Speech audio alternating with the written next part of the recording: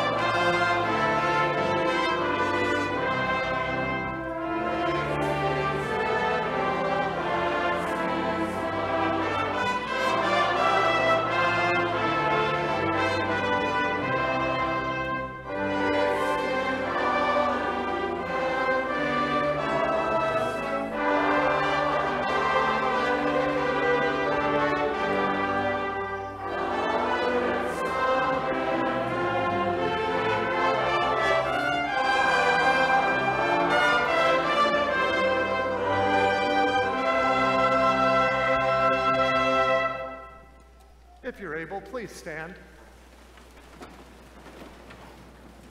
We confess our resurrection faith according to the words of the Apostles' Creed. I believe in God, the Father Almighty, maker of heaven and earth. I believe in Jesus Christ, his only Son, our Lord, who was conceived by the Holy Spirit, born of the Virgin Mary, suffered under Pontius Pilate, was crucified, died, and was buried. He descended into hell. The third day he rose again from the dead. He ascended into heaven and is seated at the right hand of God the Father Almighty. From there he will come to judge the living and the dead. I believe in the Holy Spirit, the holy Christian Church, the communion of saints, the forgiveness of sins, the resurrection of the body, and the life everlasting. Amen. Sing to the Lord a new song. For he has done marvelous things. The Lord has made his salvation known. And revealed his righteousness to the nations. He has remembered his love. And his faithfulness to Israel. All the ends of the earth have seen The salvation of our God. Shout for joy to the Lord, all the earth. Burst into jubilant song with music. With the harp and the sound of singing, we pray. Almighty God, by the glorious resurrection of your Son, Jesus Christ, you conquered death and opened the gate to eternal life. Grant that we, who have been raised with him through baptism, may walk in newness of life and ever rejoice in the hope of sharing his glory.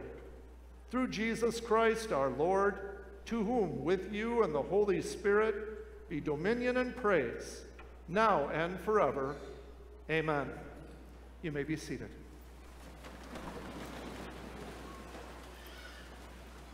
The first lesson for this Easter Sunday is recorded for us in the Old Testament book of Job, reading from chapter 19, beginning at verse 23. Job confesses his resurrection faith, that he knows that his Redeemer lives. We now, through the eyes of faith, have seen Jesus alive through the pages of Holy Scripture, and what joy this sweet sentence gives. I know that my Redeemer lives. Here is the word. Oh, that my words were recorded, that they were written on a scroll, that they were inscribed with an iron tool on lead, or engraved in rock forever. I know that my Redeemer lives, and that in the end he will stand on the earth. And after my skin has been destroyed, yet in my flesh I will see God. I myself will see him with my own eyes, I and not another. How my heart yearns within me. This is the word of God. Thanks be to you, O Lord. We now join to sing the Easter Psalm, Psalm 118. The choir will sing the psalm, and the congregation will join in singing the refrains.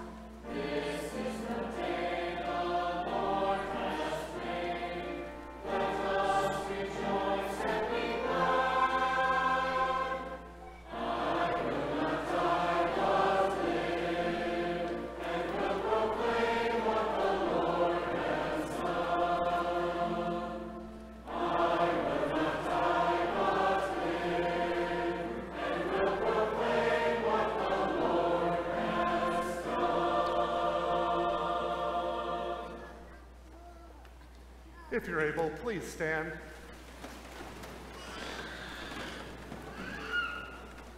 The Easter Gospel appointed for this special day is recorded for us in the action writer, the Gospel of Mark, reading from chapter 16, beginning at verse 1. We hear the first person account. What happened that first Easter Sunday? Jesus lives. This is what Mark says. When the Sabbath was over, Mary Magdalene, Mary, the mother of James, and Salome brought spices so they might go to anoint Jesus' body. Very early on the first day of the week, just after sunrise, they were on their way to the tomb. And they asked each other, "Who will roll the stone away from the entrance of the tomb?" But when they looked up, they saw the stone, which was very large, had been rolled away. As they entered the tomb, they saw a young man dressed in a white robe, sitting on the right side, and they were alarmed. "Don't be alarmed," he said. "You are looking for Jesus the Nazarene, who was crucified. He has risen. He is not here. See the place where they laid him? But go, tell his disciples and Peter, he is going ahead of you into Galilee. There you will see him, just as he told you." Trembling and bewildered, the women went out and fled from the tomb. They said nothing to anyone, because they were afraid. This is the gospel of our Lord. Praise be to you, O Christ. Please be seated. The mixed choir will now sing, and after their anthem, we join together to sing the hymn of the day, "I Know That My Redeemer Lives." And during the fourth verse of that hymn, we invite the children to come forward to the steps. Pastor Smith has a children's sermon for you.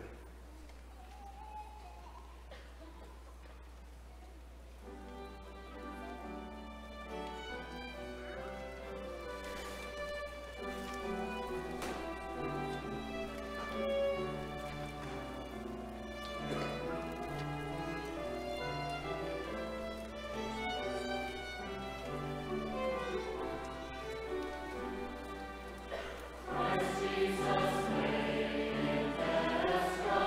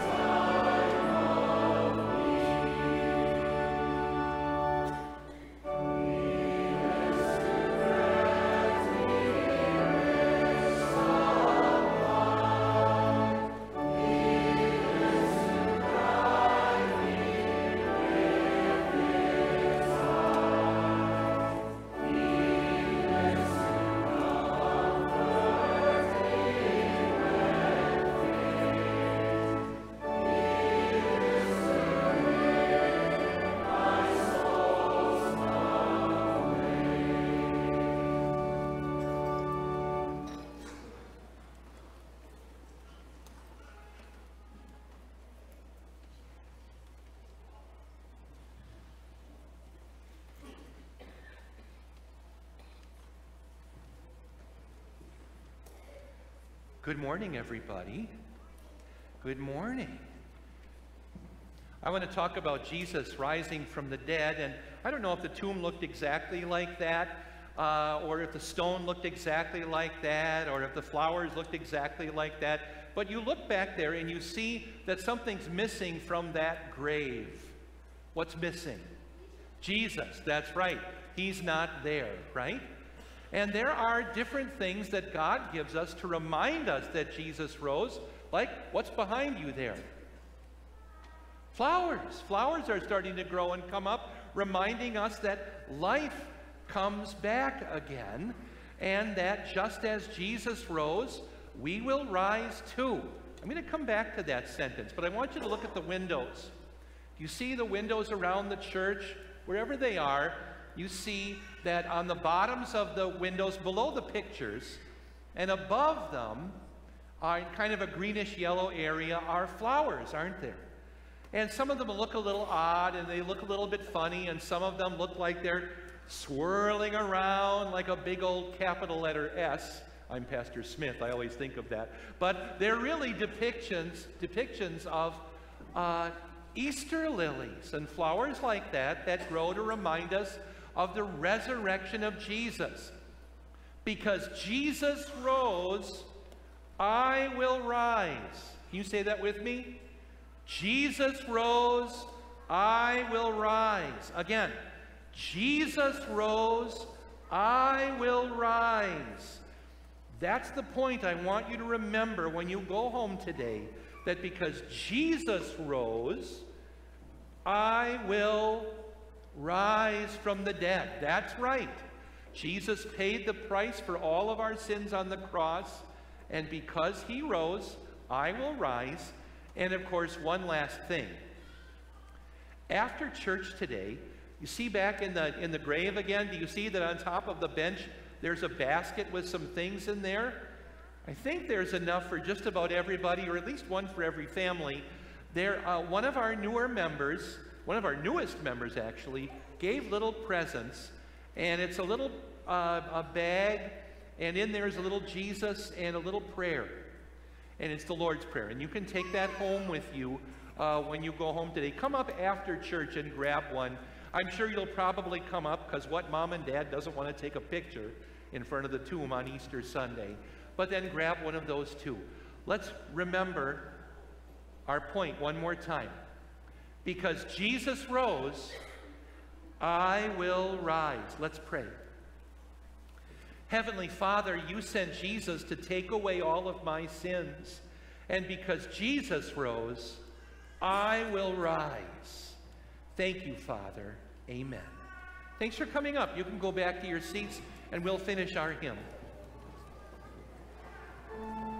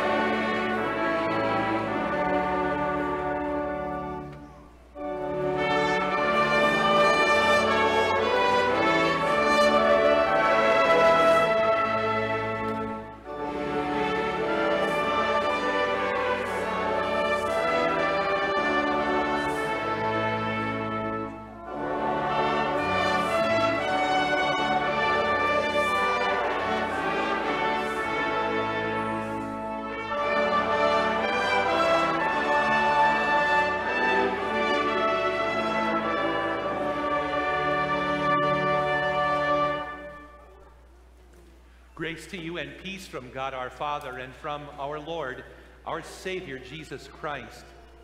My dear brothers and sisters in Christ, the Word of God for meditation on this Easter Sunday is a short text from 1 Peter chapter 3, verses 18 and 19. Peter writes, "For Christ died for sins once for all, the righteous for the unrighteous, to bring you to God. He was put to death in the body, but made alive by the Spirit, through whom also he went and preached to the spirits in prison." This is the word of the Lord. In the Apostles' Creed, we confess he descended into hell. The third day, he rose again from the dead. And this is the simple Easter message for us. Peter puts it this way: he was put to death in the body, but made alive by the Spirit. Jesus rose from the dead. He is risen. And the marvelous result of Easter and the resurrection of Jesus is, first of all, that Jesus accomplished exactly what he said and promised he would accomplish: the forgiveness of our sins. And second of all, that God the Father accepted all of the work of his Son Jesus Christ, not leaving him in the grave, but raising him from the dead. And that means that we can be certain that the obedient life of Jesus, keeping all of God's commands, stands in place of our poor deeds, our sinful deeds, our absent deeds. And Christ gave up his life on the cross to pay the penalty for all of our sins. That's what Peter means when he said Christ died for sins once for all. Means that there is now no more penalty, no more payment to be made by anyone ever. The resurrection of Jesus Christ is very much like the first robin of springtime. But Jesus doesn't just tell us with his resurrection that it's the spring of the year, which it is, but that something else is coming. The resurrection is coming. As Jesus rose, I will rise. And, you know, here in Minnesota, at least in this part of Minnesota, sometimes aren't there robins kind of around all year around, even in the wintertime lately? And that also reminds us something. That by trusting in Jesus, we remember that that comfort is always with us, always there to guide our godly living. All of these things, Peter tells us, were done to bring you to God. You, Christian, you, believer, you here sitting, listening right now. The life of Jesus is the gospel, and the gospel plants faith and grows faith in our hearts. And by trusting in Jesus, we are carried home to our Father in heaven, and Jesus is the one who opened the way. Peter writes, he was made alive. But what exactly does that mean? He was made alive. Is Jesus alive simply as a spirit somewhere, and that's all there is to it? Or is he alive as a good memory? Or is he alive as a good example? Well, all of those things fall short of the truth. That's not nearly enough. This morning, when it was still dark, I remembered to put a roast in the slow cooker. And all of the things that were there. I left myself a message to remind me. I left the bay leaves on the stove next to the vitamins. And there it was. And I got it. And right now, I think that that slow cooker is probably beginning to fill the house with the scent of the aroma of what will, I suppose you're all going to show up at my house for supper now, aren't you? But the aroma is not what fills us up. These things that some people imagine about Jesus' resurrection are not what nourishes our faith, are not what fills us up, because the truth is, he was made alive means that Jesus' dead body came to life, and he remains alive today, and he is ascended into heaven, and we will be with him, body and soul in him, body and soul in us, forever in heaven. And Peter continues. He went and preached to the spirits in prison. Now, a couple of you are remembering to take notes for catechism class, and a couple of you now are going to get them out. It's there in the booklet. It's not a tall bookmark, but it's just an ordinary sideways piece of paper. But if you're going to take notes, it might help to make a reference here, and for many of us, to Colossians 2:15. Because just as this passage in Peter talks about Jesus' descent into hell, that verse in Colossians 2 also talks about the descent. And Colossians 2:15 says that having disarmed the powers and authorities, Jesus made a public spectacle of them, triumphing over them by the cross. And based on these passages especially, but many others as well, we learn that Jesus early, and we believe and teach that early, very early on Easter Sunday, Jesus came alive once again. His spirit, which in death had left his body briefly and went back to the Father in heaven, now returned to his flesh. And just as God says in Genesis, he breathed into the nostrils the breath of life. This now happened with Jesus. His lungs filled once again. His heart began beating once again. His eyes opened once again. And he was alive, a living being who remains alive now. And then, in this body, Jesus' glorified body, he now descended into hell, right out of the grave, right down to the prison of the damned. Now, he had already suffered pain on the cross. He did not suffer now. That's not why he descended into hell. And he proves this because on the cross, Jesus proclaimed that the work of suffering for our sins was what? He said, "It is finished." John 19:30. And therefore, he did not descend into hell on Easter to suffer, but to preach. Now, the word preach often implies proclaiming the gospel to save souls, to turn people away from sin to repentance, and to produce faith, and to save sinners. That's not what Jesus did when he descended into hell to preach. For Jesus also said about those who are in hell, this is in Luke 16, between heaven and hell, a great chasm has been put in place, so that even if someone wanted to go from heaven to hell, they cannot, nor can anyone ever cross over from hell to heaven. That's Luke 16:26. Well, when he went there, who did he preach to? He preached to everyone who was there. The devil and his demons, those are the fallen angels who fell with him. Luther calls them the goblins. I love reading Luther. It's just a hoot sometimes. And also, however, all of those men and women from all of human history who died without faith in Christ. Peter, a little bit later, gives the example of all of those who had died in the flood in the days of Noah. They all died without faith in Christ. They perished horribly. For just as faith alone saves, Mark 16:16 tells us that only unbelief damns. Well, so what did Jesus preach about in hell? Well, Paul tells us in the Colossians passage that this was a triumph.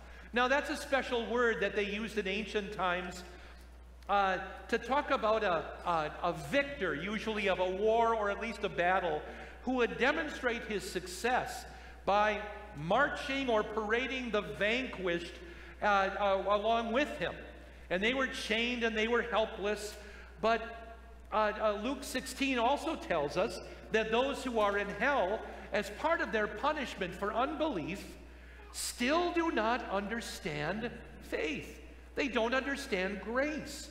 They don't get Christ's work. They don't understand the only way to heaven. They still have it wrong. And therefore, those things anyway would do them no good.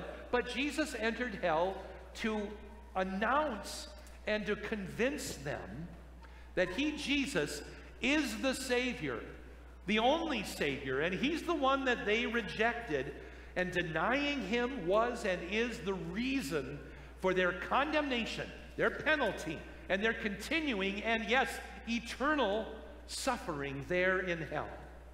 As far back as the Garden of Eden, God had proclaimed this and promised it. At that time, God told the devil, I'm going to put enmity, hatred, between you, devil, and the woman, and between your seed, that is unbelievers, and her seed, that is Christ. He's going to crush your head, Satan. And yes, you will strike his heel. You'll hurt him somewhat. But, well, Satan, guess what's just happened? Dr. Jesus has arrived, entered hell to give you the final prognosis. Even though you want to deny it, your head is crushed, bashed in by the cross of Jesus Christ. This whole doctrine of Jesus' descent into hell teaches us that, for one thing, hell is certainly real. It's a moment of preaching that is for us to know about, but the words are not given to us. And so the actual message Jesus proclaimed does not have to be for our ears, but it certainly proclaims something that is for our understanding in Scripture. It teaches us that hell is the real prison for all who reject Christ. Therefore, everyone is certainly right to be afraid of hell, to be terrified of its punishments. And therefore, this is part of God's way for you and me of calling out to us, stop sinning. End your sinful lifestyle. So many in hell once knew about Christ. Some of them knew him in person, or they heard God the Father in the Old Testament testify about him and proclaim him. Cain, Saul, Judas, Korah, Dathan, Abiram, and many others heard the word of God, sat in God's congregation, but did not trust, did not put their faith in Jesus Christ. So God's call continues, turn from your sins, trust in Jesus alone for forgiveness, and leave your sinful lifestyle and actions behind. Second, Jesus descending into hell also teaches us and reminds us that his work of salvation is complete. There is nothing more to be done ever. All of us with faith in Jesus will never taste the punishment of hell. And the Bible teaches us clearly that there is no other destination for the dead. There is only hell for the unbeliever and heaven for the believer. There is no middle ground. There is nothing else. There is no way to cross from anywhere into heaven apart from Jesus Christ, crucified and risen for us. Because he rose, I will rise. When you and I one day close our eyes in death, we will open the eyes of our spirit immediately and without delay, and be, as for our souls, in heaven. And then on the last day, our souls will be reunited with our resurrected bodies, and then our bodies will also ascend into heaven. Jesus, the first robin of the springtime of the resurrection, proves the resurrection for us all. First, his resurrection was the natural consequence of his obedient suffering and death. Second, It was impossible for Jesus' body to remain in death, and therefore his resurrection is the supreme proof of his divinity. He is truly God. Third, Jesus often and repeatedly referred to his resurrection as the ultimate proof of his messiahship, that he is the Christ. Fourth, the resurrection of Jesus is the unshakable witness of the salvation, the justification, the being declared not guilty of all mankind, because he offered and gave his life for us all, and then rose from the dead. His work is complete, and as Paul says in Romans 4, he was raised to life for our justification. And fifth, the resurrection of Jesus rising from the dead is the basis for all Christian faith. It gives us the assurance of the salvation of our bodies and souls. In Jesus alone, your sins are forgiven, you have peace with God, and you have a place in heaven prepared in advance for you. Because he lives, you too shall live, risen just like Jesus to life, the first robin of the springtime of the resurrection. Amen. And the peace of God that transcends our understanding guards our hearts and our minds in Christ Jesus. We continue with hymn 445.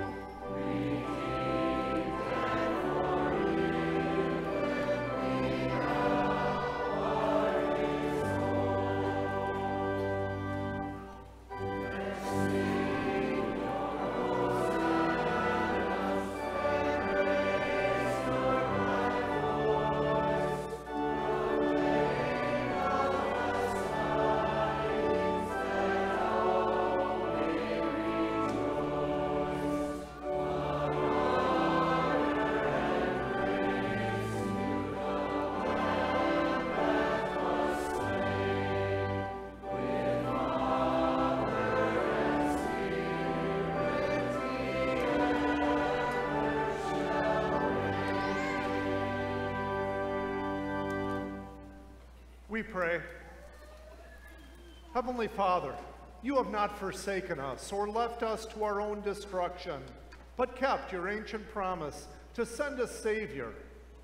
We praise you for his perfect life, his innocent death, and his glorious resurrection. Because of your faithfulness to your promises, today is a day of victory. Savior Jesus, we praise you for carrying out God's plan of salvation. Your resurrection is undeniable evidence that you have triumphed over sin, death, hell, and the devil. Because of your resurrection, today is a day of victory. Holy Spirit, we praise you that through the gospel you have led us to know and believe that Jesus is our risen Savior. Today we say confidently, as did the angel, he is not here, he has risen.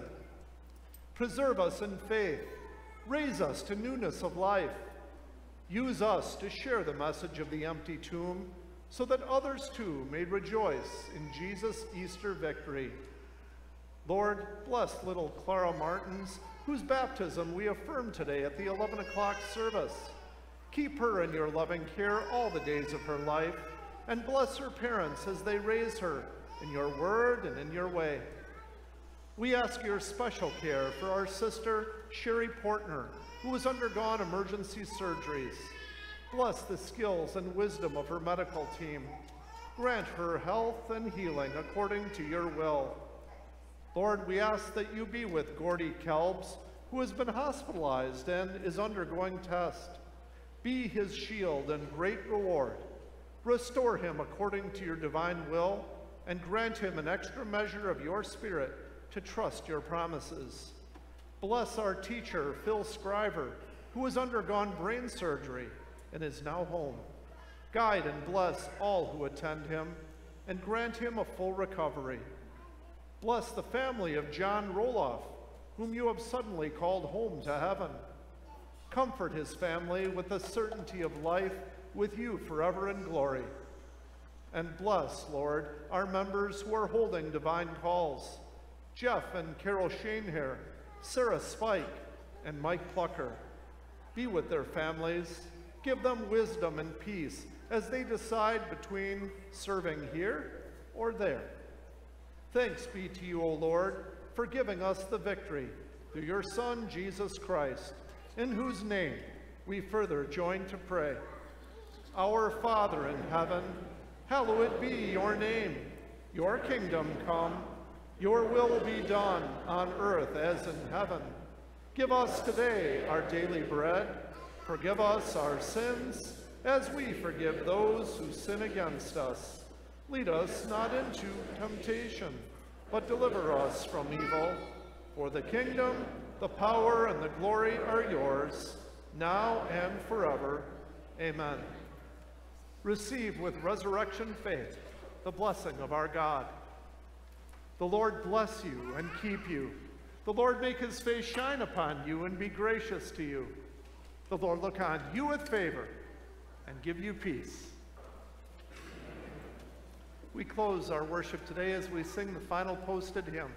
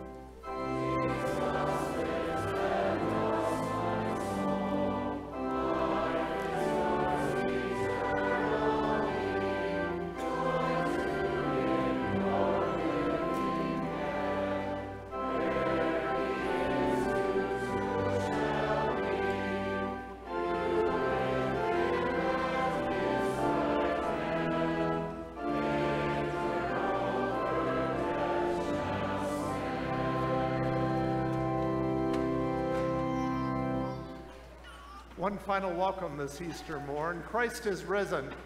He is risen indeed. Hallelujah. Jesus can't hear that enough. What victory shouts we get to make today because he lives indeed. We welcome all of you, and especially not only do we welcome our St. Paul's members, our MLC students, but I see we have a number of guests here this morning, and we welcome you too. If you're a guest, please introduce yourself to Pastor Smith or myself. We'd enjoy meeting you. The announcements for the week are printed in the bulletin. God bless your Easter week.